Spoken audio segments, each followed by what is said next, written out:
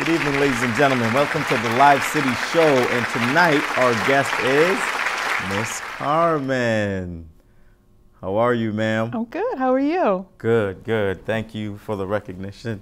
Thank you for having me. You're a comedian. Yes, I am. How long have you been doing comedy? For about 3 years. 3 years. And Yes. how do you like it so far? Love it. Where do you draw your references from when you do your comedy? Just your life? What's going on there? You did talk about dating guys that's shorter than you are, and Yes. there are a lot of people in the world that are shorter than you are. Yes, So. but I seem to hit the jackpot of smaller guys. Yeah? Yes. But if you're hitting a jackpot, that's a good thing, right? No, So, it's I mean, not. isn't quantity better in dating than quality? No, No? no, because when you're that short, I always feel like I want to put you on my hip and maybe breastfeed you, birth you, things like that. All right. I mean, I like being breastfed, but all right. Democracy at its finest. Miss Carmen is about to perform.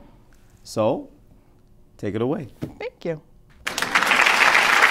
So, I said, yeah, I'll start dating. And I went as far as to even start dating someone that was shorter than me by like a foot. I didn't say anything when he asked me out because in my head, I was thinking, he does not meet the height requirements for this ride. But I still went out with him. Brought me over to his house, first date. And I said, really, what can he do?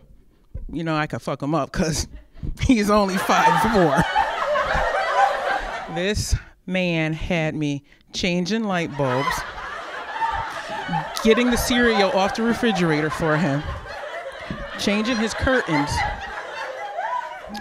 and then going up in his attic to bring his Christmas tree down.